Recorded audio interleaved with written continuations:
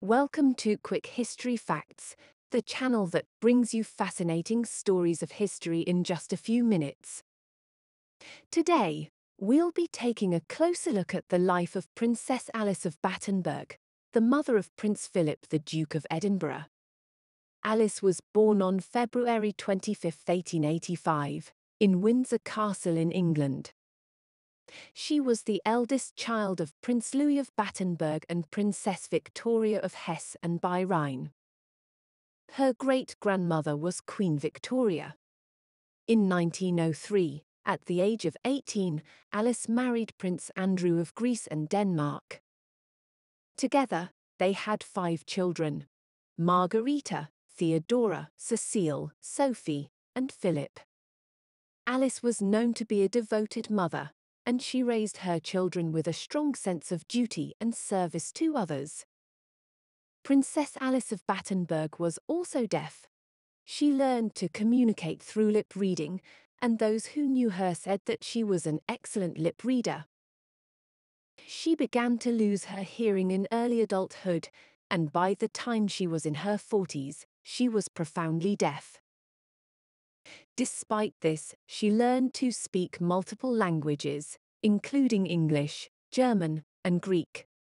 Her ability to communicate effectively despite her deafness was a testament to her strength and determination. In 1922, Alice and Andrew separated, and Alice moved to Germany with her children. She became increasingly involved in charity work and was particularly interested in nursing. In fact, during World War I, Alice had trained as a nurse and had worked as a volunteer at a hospital in Greece.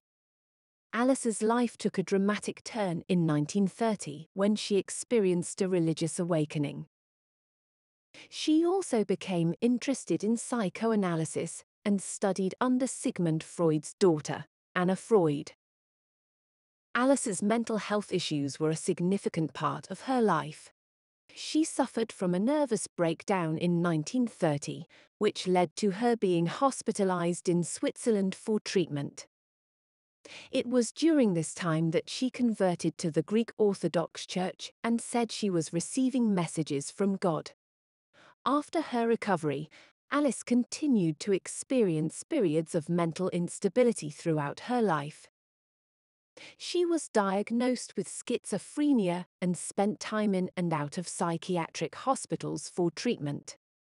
Although she claimed to be sane the entire time and was subject to horrific treatments, her condition was sometimes exacerbated by stress or traumatic events, such as the death of her daughter Cecile in a plane crash in 1937.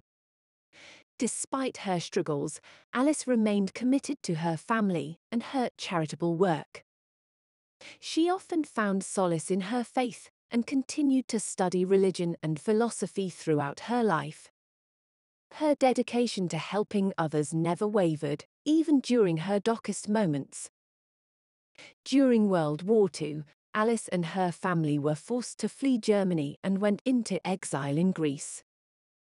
Alice worked tirelessly to provide aid and comfort to those affected by the war, even sheltering a Jewish family in her own home. In 1949, Alice founded the Christian Sisterhood of Martha and Mary, a religious order dedicated to nursing and charitable work. She took the name Sister Elizabeth and devoted the rest of her life to her religious calling. Alice passed away on December 5, 1969, in Buckingham Palace, at the age of 84. She was buried in the royal crypt at St. George's Chapel in Windsor Castle. Her remains were transferred, per her wishes, to the Russian Orthodox Church of St. Mary Magdalene in Jerusalem in 1988. Alice was a remarkable woman who dedicated her life to helping others. Her legacy lives on through her children and grandchildren.